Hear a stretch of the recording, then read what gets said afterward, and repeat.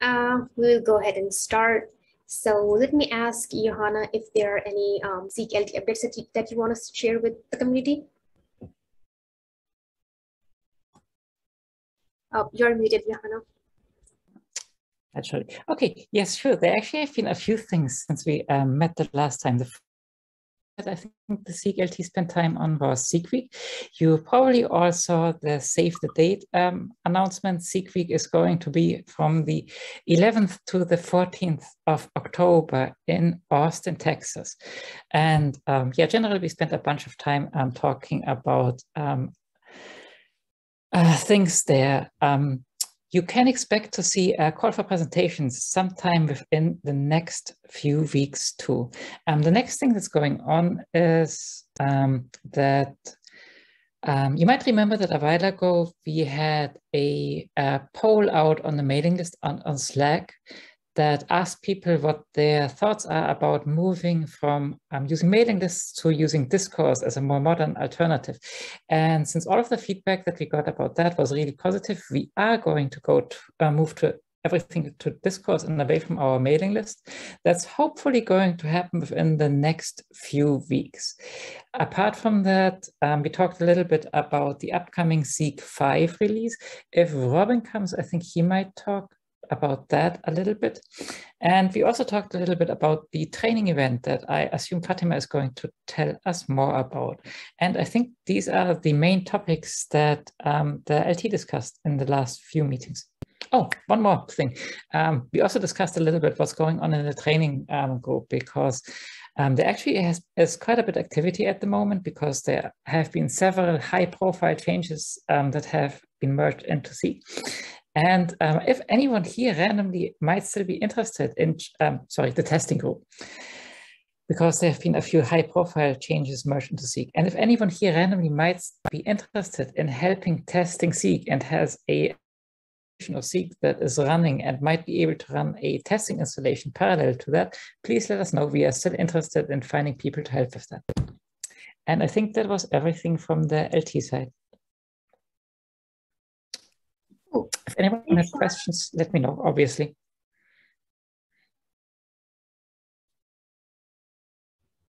Are there any questions for Johanna? Okay, if not, then I'll just jump over and ask Robin if he wants to share any Zeek technical updates. Sure. And there was a perfect transition, high-profile changes. So I think that the largest change that recently went into Git master was the ALM branch in Broker that we merged. And that is a branch that had been cooking for a while, and it's actually not changing much from a user visible perspective, but internally Broker that's quite an overhaul in terms of architecture. It's also paving the way for adding a WebSocket interface that's coming next and still for 5.0. But in terms of what Johanna was saying, actually having people test this would be really useful. So and the bottom line is that indeed not much should be changing at all from a user perspective. But if you see anything in current master that doesn't quite as work, in particular in terms of cluster communication, would be great to let us know about that. What else has happened? So we are pretty close to merging Spicy into Zeek. So that is something Benjamin has been working on quite a bit, and like all the mechanics of making that happen, which is mostly integrating Spicy with the Zeek build system and the packaging and all that stuff, and making sure that all the zillions of ways we have to build Zeek in, I don't know, shared and static versions and with stuff integrated and not all work. And I think we're getting pretty close to merging that in. So very soon, Zeek will come with Spicy built in. What else? The Christians management framework is making progress. So that is the other large piece still in flight for 5.0. More on that, I think, soon. And yeah, I think that's pretty much it. What in larger terms, as usual, we did that since last time we did the security release. So anybody who hasn't upgraded now would be a good time to do it. Also, a buffer overflow essentially in the FTP parser, which shows two things, I would say. One is that actually some of the oldest code still in Zeek still may have problems. So this bug essentially has been in there for a long time. And second, that spicy is actually really helpful because in the future, hopefully, spicy parsers won't have similar issues. Yeah, I think that's pretty much it. Cool. Thanks, Robin. Are there any questions for Robin on the technical update side?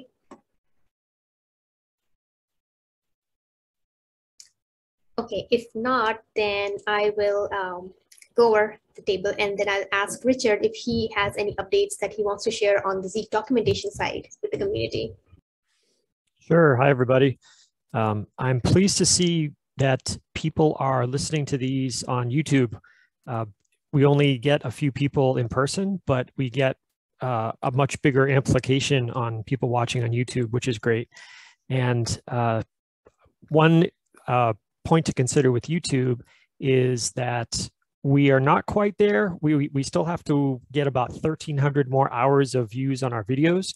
But once we do that, our YouTube videos will qualify for monetization, which means that whatever, it won't be that much, obviously, but whatever small amount of money we could possibly make from YouTube monetization, we could use to contribute to some of the bills that the project has to pay, things like when we host the website or Amazon storage or that sort of thing. Now, this isn't going to make any big dent in our budget, I assume, but it would be kind of neat to think that we're putting that those YouTube videos to use defraying project costs. So go ahead and tune in, watch those videos on YouTube. Not just Zeek in action. We've got all of the Zeek Week 2021 videos that are there, and there's lots of stuff there, and I can see which ones people are watching. And there's a lot of good videos out there that haven't gotten a lot of attention yet. So please check that out. And yeah, I guess that's about it as far as sort of content goes right now.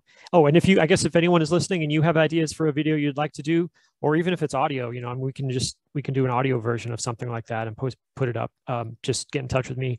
I hang out in the Slack quite a bit. So yeah, hope everybody's doing well. Perfect. Thanks, Richard, for sharing the updates. Are there any questions for Richard on what he shared so far? All right, if not, then I can actually give the updates on the training side. So we are excited to announce that we are going to have a one-day event on 20th May, and that is the Zeek training event, and that will be similar to what we usually do during the Zeek weeks.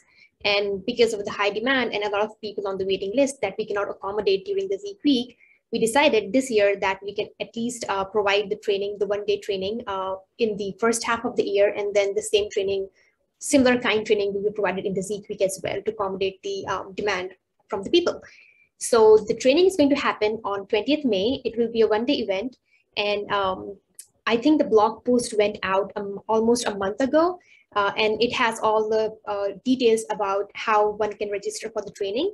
And it's a free event, and it will be, again, provided by the Zeek community. So the first half will be from 8 to 12, and that will be introduction to Zeek that Keith and I will be covering. And then after like a 1 hour break from 1 to 4:30, there will be advanced scripting training from Ashish. So yeah, if you haven't registered already, please feel free to register. We have more open slots this time. So we haven't filled the whole group yet. So yeah, and yeah, if you have any questions regarding the training and the material that we will be covering, then feel free to email us on training@zeek.org. And that is the training mailing list that we keep an eye on for all the training questions. On the same note, we are still looking for the volunteers to help us during the training event. So if you would like to volunteer to help us during the training, like if you want to be a TA or if you just want to help attendees to join and whatever questions they have during the training, please let us know, and then we would be more than happy to have you as volunteer. Other than that, what else? Yeah, that's pretty much it about from the Zeek training side. And as Johanna mentioned, that for the testing group, we have a lot of activity and big changes that are going on right now in the Zeek main branch. So we would love to have volunteers for the training group as well, for the testing group as well. If you would like to test out the master branch of Zeek, then and let us know what you, if you find any kind of bug or issue, then that would be a great help on the testing group as well. So that's pretty much it from the training and testing group side. And again, if you guys have any questions, feel free to bug us on Slack, and we have mailing list as well. So yeah, we are here to help and we are here to answer all the questions. So that was pretty much a wrap for this Zeek community call. And if you have any questions, just you can ask here or let us know in Slack.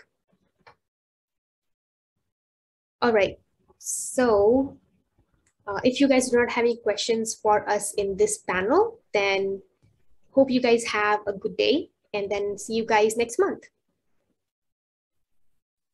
All right, take care, guys. Bye.